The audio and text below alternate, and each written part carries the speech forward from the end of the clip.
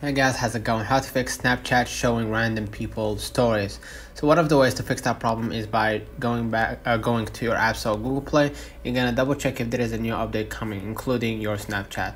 If there is a new update coming, just go ahead and click Update All, and then including your Snapchat will be updated. Right now, what you're gonna do if the problem persists, go back to your screen and then go ahead to your settings, and then go ahead to the general, and then go ahead to iPhone storage. And then what you're gonna do next, you're gonna be able to upload the app, and by uploading the app, you're gonna release some of that unnecessary data or files on your iPhone. You're gonna just go ahead right here to your Snapchat, click upload the app, and by uploading the app, you're gonna release that unnecessary data, and then you're gonna be able to reinstall it once again.